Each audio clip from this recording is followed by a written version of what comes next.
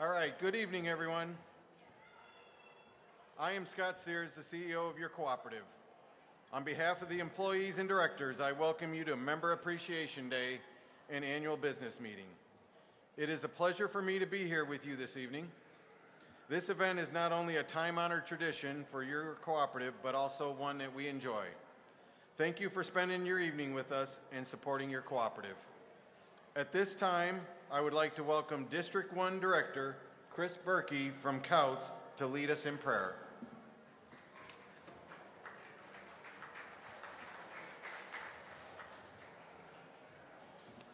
Let's seek the Father together, shall we? Heavenly Father, man, our world needs you. We need Jesus. And Lord, we just ask, Lord, that your kingdom would come and that your will would be done. We just thank you that we can gather together here tonight and do this kind of thing together and be a membership that can help each other and serve each other. We want to thank you for each of the members. We just pray that you would bless them, that you would watch over them, that your favor would be upon them. And Father, we humbly ask too that you would just guide the employees and keep them safe as they serve the members. And just help us as directors and as staff to make wise decisions. And I thank you for everyone that's here this evening. And Lord, for our nation, for those that serve, for each and every person, Father, that is a part of this great world, Lord, we just pray your peace would just come and that your Holy Spirit and your presence would be made known and that people would just turn to your Son, Jesus. We just ask this in your Son, Jesus' name. Amen.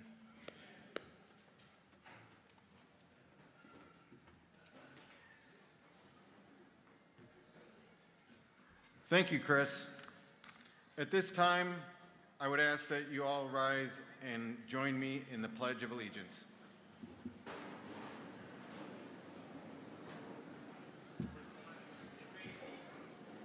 Please face east. I pledge allegiance to the flag of the United States of America and to the republic for which it stands, one nation, under God, indivisible, with liberty and justice for all. Thank you.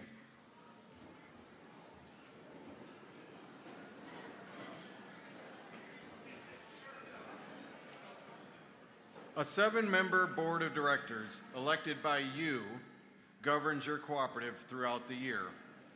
They hold at least one meeting each month to review operations and financials and make plans for the future. At this time, I would like to introduce the Kankakee Valley REMC Board of Directors. Please stand when I call your name. District 1, Chris Berkey from Couts.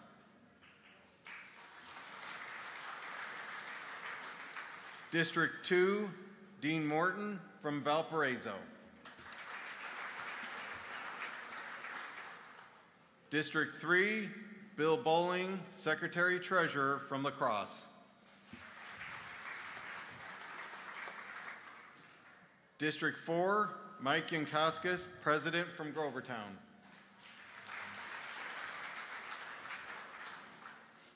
District 5, Katrina Harper from North Judson.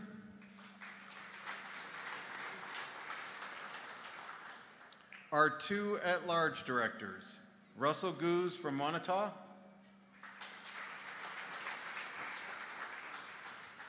and David Janey, Vice President from Valparaiso. Our corporate counsel is Tim Kursick.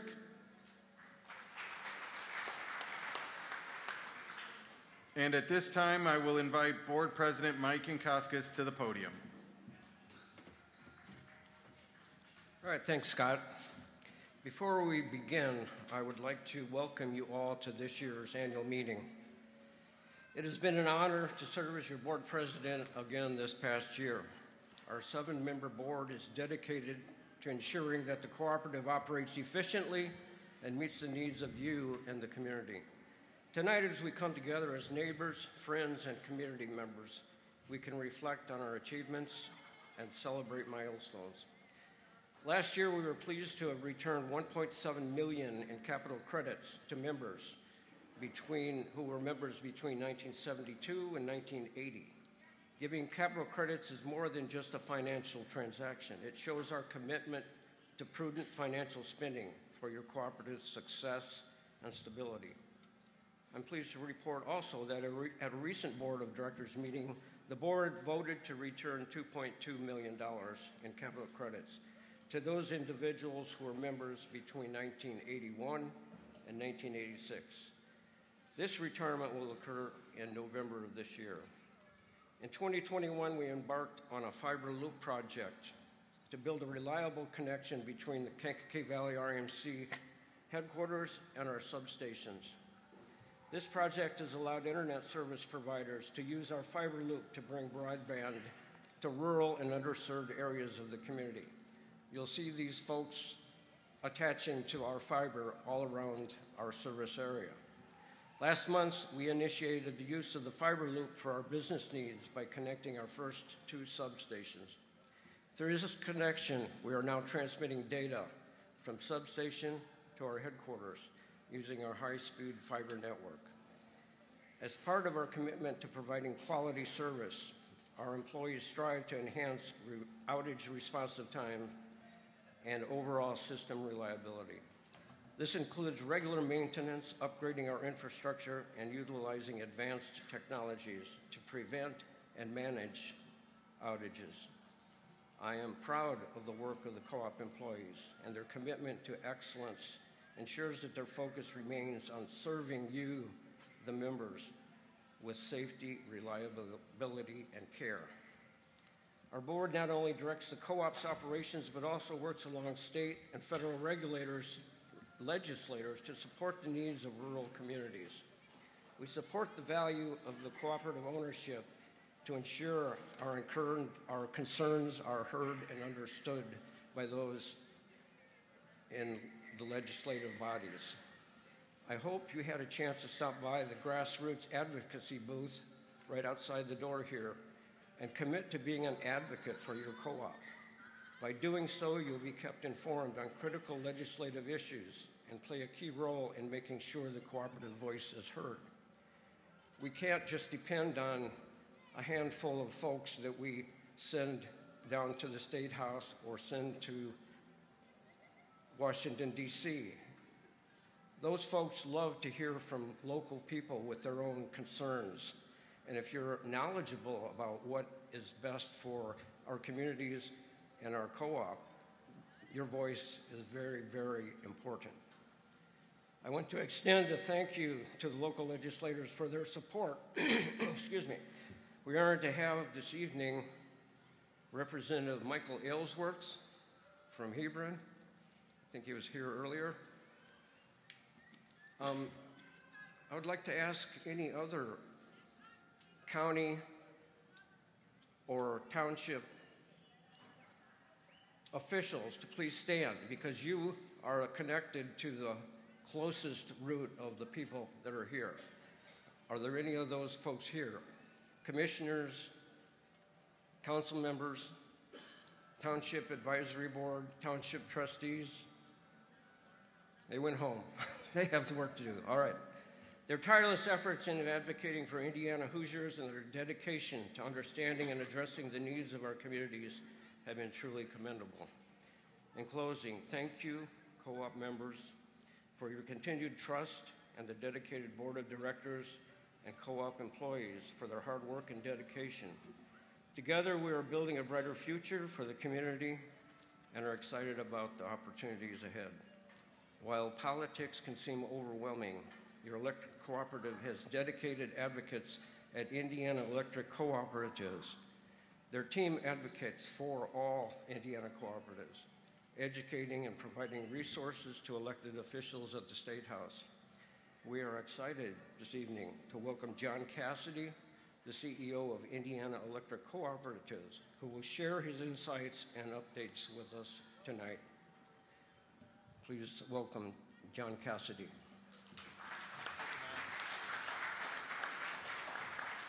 Good evening, everyone, and thank you very much, Mike.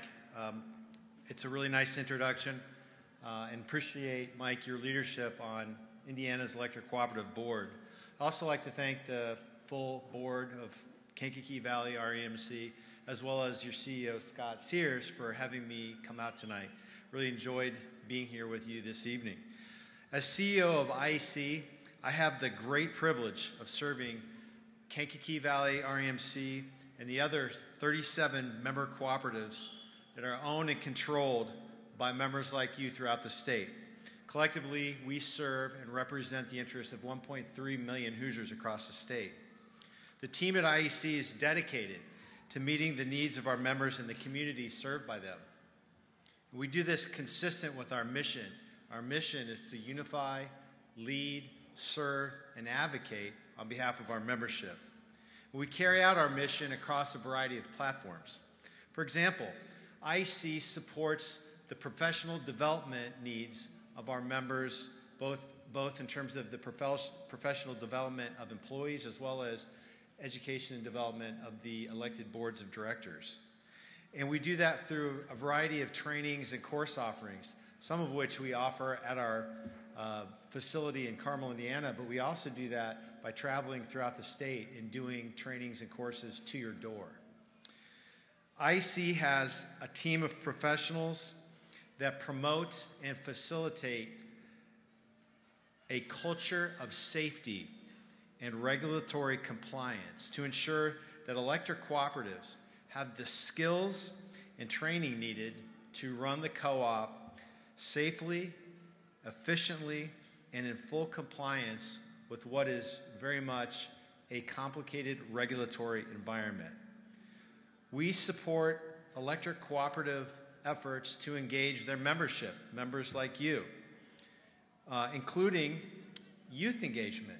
And a good example of that is our partnering with KV-REMC to provide rewarding and enriching activities for KV-REMC's junior board, which we very much enjoy. I was very excited to see that you have local elected officials here at your member appreciation dinner and event, and the fact that you are placing such an importance on grassroots engagement with the IEC booth. Thank you for that. Mike put it great. We do need your eyes, your ears on the issues that impact you, and your voice to be brought to the process. If you had an opportunity to fill out one of these cards, get them to someone, and we'll make sure that you're added to our database so that we can keep you informed on issues that impact your electric bill.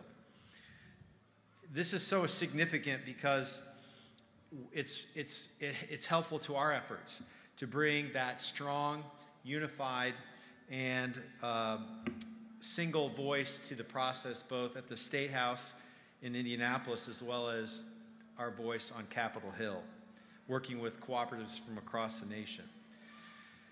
The electric cooperative movement can be traced back to our beginnings of the 1930s, when cooperative leaders came together throughout the state and right here in Northwest Indiana to bring about a better quality of life. Electric cooperatives were born of the political process, and throughout our history, electric cooperative leaders have played an active role in the policy debates with a litany of issues and policies that affect electric reliability and affordability. So we all have a duty in this room to continue the co-op tradition of political engagement. We have a reputation as an industry through our members of punching above our political weight. And that's both at the State House as well as at our nation's capital. And that strength comes from the collective voices of everyone in this room and every member consumer throughout the state and throughout the country. So we just want to thank you for lending your voice to the issues that impact you. So everything we do at Indiana's Electric Cooperatives is geared to our purpose, that is to benefit our members and their communities. We like to think that the shared service offerings that we have at IEC, and leaning on the unique skill sets of our team that allows us to support the efforts of KV-REMC and every co-op throughout the state. I believe that strong co-ops equals strong communities, and that's why I'm so excited about IEC's mission. and very much excited about the partnership we have with Kankakee Valley REMC. Our members always come first. And as the landscape evolves for electric cooperatives, we will continue to adapt to meet the needs of all our members, including Kankakee Valley REMC, into the future. So with that, I just want to thank you all again for extending this invitation for me to be with you tonight and the partnership that we share with all of you. Thank you, and God bless you. God bless, and I'll turn it back to you, Mike.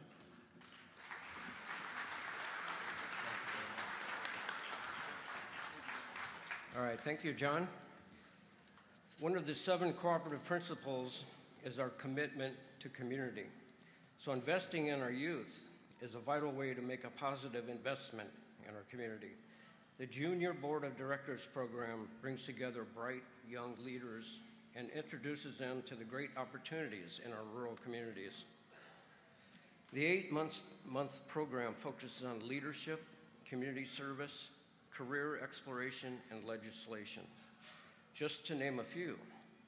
To talk more about her experience on the board, I would like to welcome President of the Junior Board, Miranda Moser.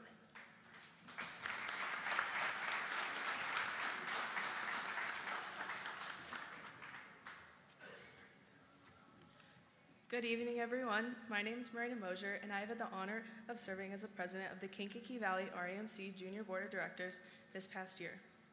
The goal of this program is to get students more involved in the community and become better leaders in the community in which we live. To say that it exceeded these expectations is an understatement. From meeting with local businesses to visiting the State House in Indianapolis, we have gained experiences like never before. However, the greatest experience I have gained from this was our capstone community service project. Throughout the 8 months of this program, we were each tasked with completing at least 1 community service hour a month, each being matched with a monetary amount. At the end of the year, we compiled our money from community service and decided as a board what local businesses we would like to help and donate to. Collectively, we chose the LaPorte County Fairgrounds, LaPorte County Animal Shelter, Community Services of Stark County, the South Central Weekend Backpack Program, Opportunity Enterprises, and the MAC Foundation. On the Community Service Day, we split our time between painting fences at the fairgrounds, helping with animals at the animal shelter, and making a monetary donation to each. The rest of the money was split between the other organizations chosen, in which we presented checks to each organization. Not only did this program benefit those that we served, but I think we can all agree that we've been taught lessons about leadership and giving back, and how when we come together for a common cause, we can achieve great things. Finally, I want to give a special thanks to Amanda, Steve, and Dave Howell on behalf of the entire junior board for giving us this opportunity that has taught us in a numerous amount of valuable lessons that we will each carry with us throughout college, the rest of our careers, and our lives. Thank you.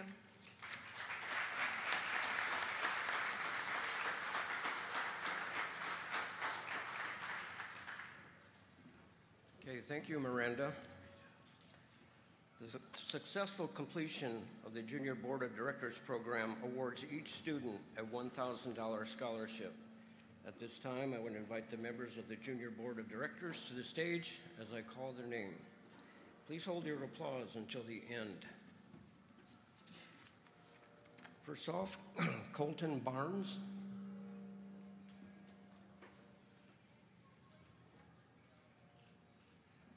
Meredith Isley from Valparaiso High School, and Colton was from South Central.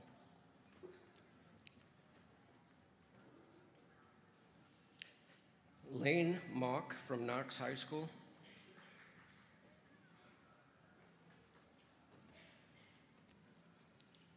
Miranda Moser from South Central Community School.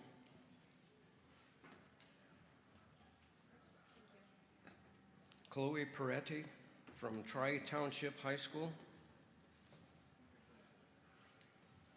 Jade Pryor from Tri-Township High School.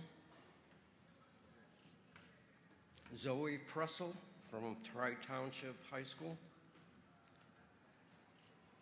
Owen Radke from North Judson St. Pierre High School. Savannah Swanson from South Central Community School. And not able to attend this evening is Portland Minix from Knox Community High School. Please give these students a deserved round of applause.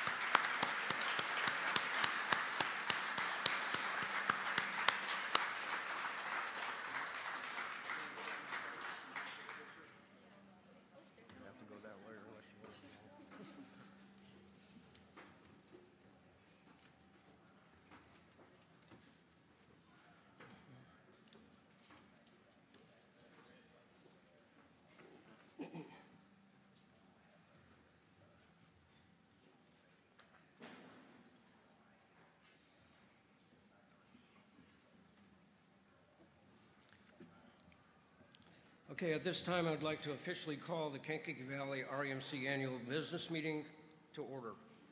The Secretary-Treasurer has informed me that we do have a quorum for this meeting. The official mailing notice was provided to each member by mail or email in the August Indiana Connection magazine. Additionally, the notice was posted on the cooperative's website. It would now be appropriate to call for a motion from the membership to waive the reading of the official notice of mailing. Do I hear a motion? I see a motion. A second? Okay, we have a second. Thank you. All those in favor of waiving the reading of the notice, say aye. Those opposed, say nay. All right, that will pass. Okay. A motion would now be in order to waive the reading of the 2023 annual meeting minutes. These were printed in the September Indiana Connection magazine. I will now entertain a motion to waive the reading of the minutes. Do I have a motion? Have a motion? A second? A second. All those in favor of waiving the reading of the minutes, say aye. Those opposed, say nay. Okay, that is passed. Okay, are there any corrections to the minutes as printed? Hearing none, may I now have a motion to approve the minutes as were printed and distributed? Do I have a motion to approve the minutes? Anybody? Thank you. A second? Thank you. All those in favor of approving the minutes of the last annual meeting, say aye. Aye. Those opposed, say nay. Okay, those minutes are approved. Right. Scott?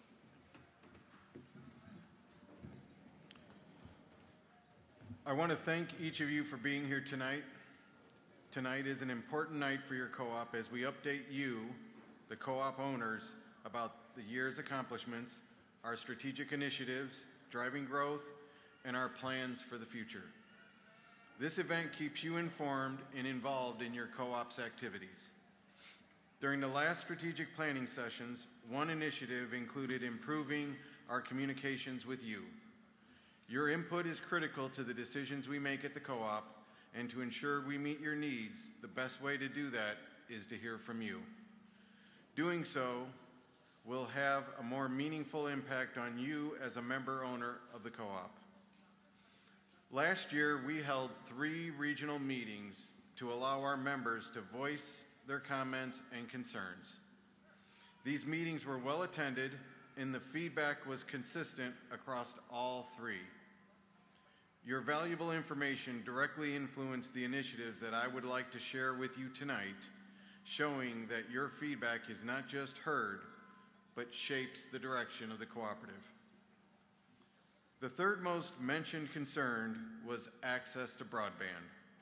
We recognize that access to reliable and affordable internet service is missing in our rural communities. The Fiber Ring project, which is nearing completion, was primarily to address the needs of the cooperative. Seeing the need for broadband in the community, we determined that there was a benefit should an internet provider use the fiber loop to advance broadband access to the community. Your cooperative has taken 2 significant steps to bring this resource to those who need it. First, we have made our fiber available to internet providers to expand their services. Secondly, we have made it much easier for providers to install their fiber on our poles, allowing for the further expansion of their services. We have also opened our community room within our office to host consumer meetings. Each step clearly demonstrates our commitment to the community and our desire to be part of the broadband solution. Members are increasingly concerned about system reliability, which was the second most mentioned topic during our meetings. We recognize these concerns, and as Mike mentioned, our co-op has been actively upgrading and installing new equipment in our substations over the past year. While we cannot always prevent outages due to factors beyond our control, we can control our response. When evaluating these investments, we prioritize your benefit and cost effectiveness. Recently, a neighboring utility announced a rate hike driven by its shift to renewable energy as they transition more toward energy from the sun and wind, along with infrastructure upgrades. Renewable energy is not cheap. Knowing that when we invest in your co-op, we are ensuring that it aligns with your needs and makes the best sense now and in for reaching our future goals. Next year, I look forward to sharing how our investments and fiber infrastructure will help create a smart grid that reduces outage times for our members. We have all felt the pinch of rising grocery and gas prices, and while costs continue to climb, we remain committed to being cost-conscious and delivering the quality service you expect. When you expressed affordability as a top concern, we listened. Starting in March of 2025, we will transition to a time-of-use rate structure, moving away from our traditional flat rates. This new system will allow you to save by being mindful when you use energy. With time-of-use pricing, electricity cost will vary based on usage times. We will have 3 periods: on-peak, off-peak, and super off-peak. On-peak hours, when demand is highest, Monday to Friday from 4 o'clock to 7 o'clock at night, will have higher rates. Off-peak hours, when demand is lower, 4 a.m. to 4 p.m. and 7 p.m. to 10 p.m. will offer lower costs. And the super off-peak period, the cheapest option, occurs late at night through early morning, 10 p.m. to 4 a.m. So you ask, why this change? Time of use rates empower you, the member, to save on your electric bill. By adjusting when you run appliances, you can take advantage of these lower rates. Tonight, when you registered, you received a timer to help you program your devices for off-peak hours. This is a great option to help ensure you are running devices and appliances at the off-peak times. The implementation will be a 5-step process. Starting now, your next bill will show your usage broken down by price periods to help you monitor your habits.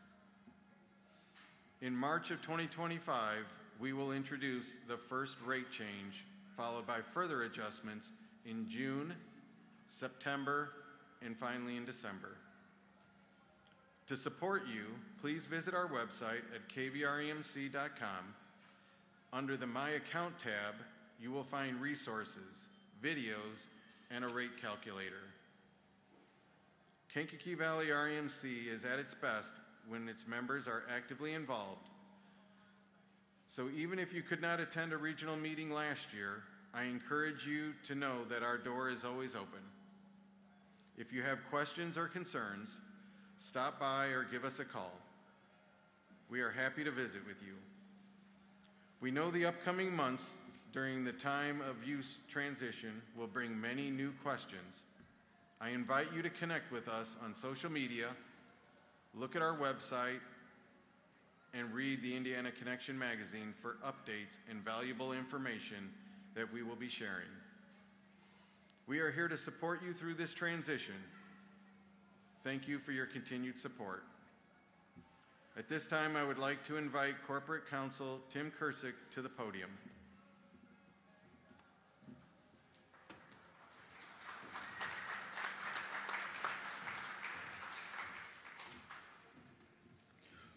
One of the greatest ways you can participate as a member of the cooperative is by voting in the election of your board of directors. This year, members were able to vote in one of two ways. Prior to the event this evening, we accepted votes online. In-person voting was also available to members tonight upon arrival at the Porter County Fairgrounds.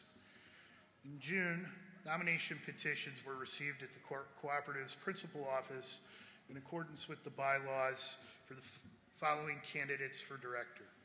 At this time, I would like to introduce your 2024 candidates for directorship.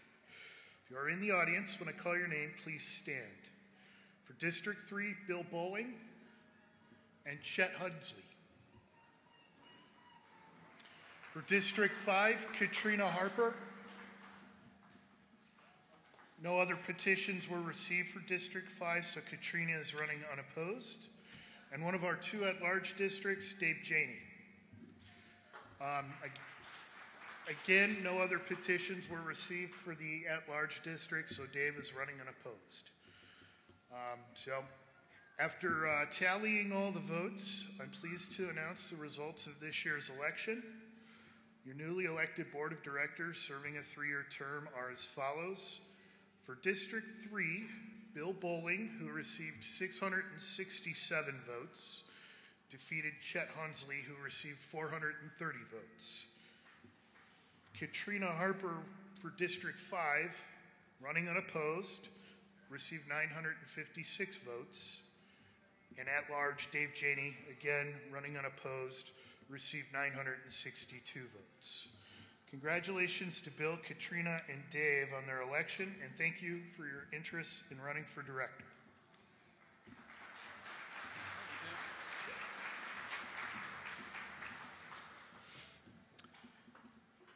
Thank you, Tim.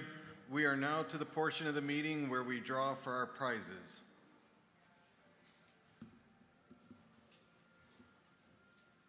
Youngest, oldest?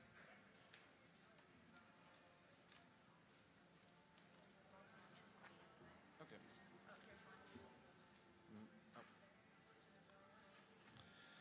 So our youngest prizes is Lucas Walma, 6 weeks young.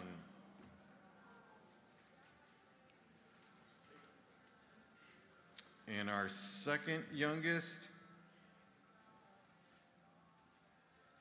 Bruin Hall, 5 weeks. I'm guessing at 5 weeks and 6 weeks, they're already asleep.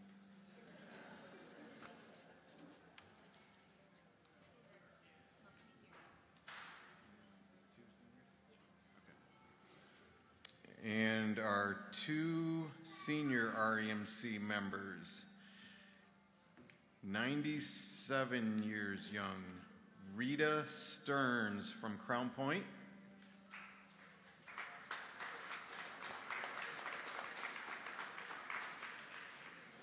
and 96 years young, Lorraine Hevelin, Valparaiso.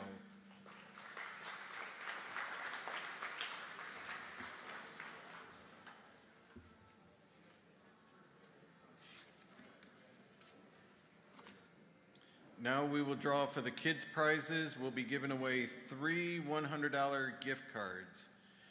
And again, if you're present, please raise your hand and we will bring the prize to you. Otherwise, it will be mailed to you.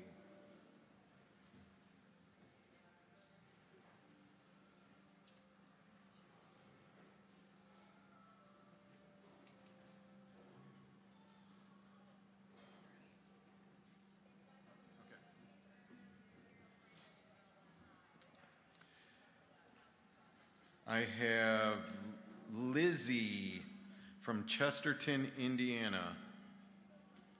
Lizzie?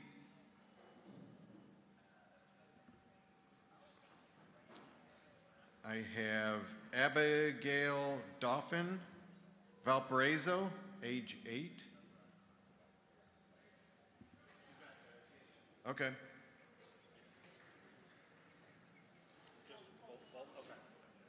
And last, Graham, age 10, from Valparaiso.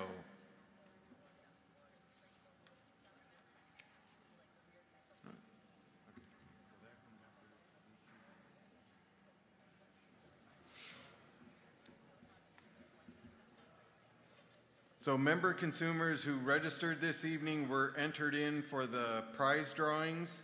There will be 25 prizes given out tonight.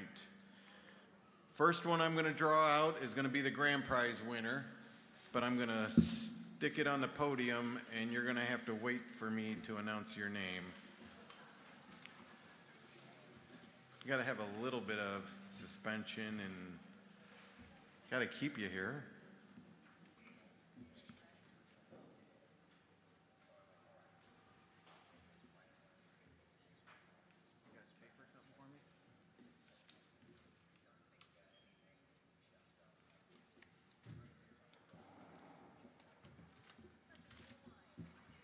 All right, that's our grand prize winner. Next, we're going to draw for 5 $250 bill credits. First one up, Levi and Sierra Mays, North Judson.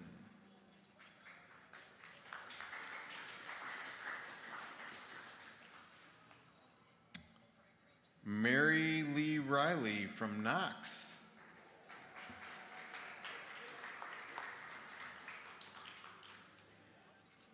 Jeffrey Dennis, Chesterton.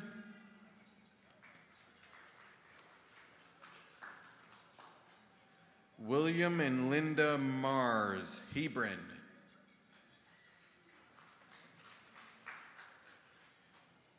And Sharon Wilkinson, Crown Point. That's your 5 250s. Next, we're going to pull names for 7 $100 bill credits. Susan Howell, Crown Point.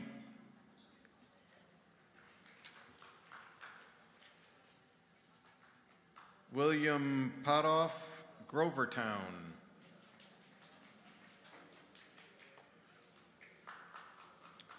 Paul and Mary Johnston, Valparaiso.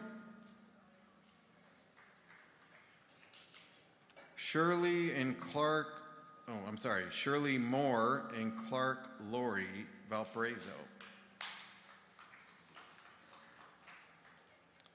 Donald and Mary Frame, Chesterton.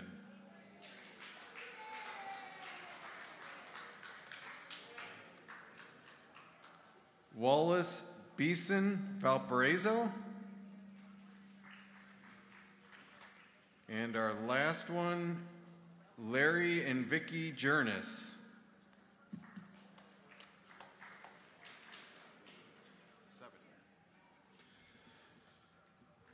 Next, we're going to pull names for 12 $50 bill credit prizes.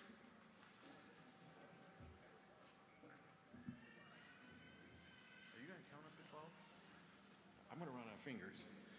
William and Shirley Wallen.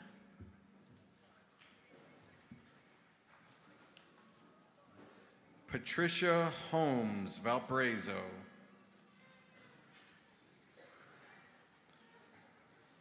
Christopher and Cheryl Seraphin, Valparaiso. James Van Wienen, Couts. Roca Farms. Eugene and Kathy Herma, Couts. Jeff Ludovice, Hebron. Lisa Ramsey, Valparaiso. Andrew Onder, Crown Point. Amanda Dick, Valparaiso. Which one's this? 12? Oh, 11. Gregory and Susan Bekovic, Westville. Natalie Chambers, Knox. Congratulations to everybody. Again, those are bill credits, so we'll get those put on your account. And for our final prize this evening, we have a $2,000 cash prize, and the winning member is John Costello Sr., Couts, Indiana.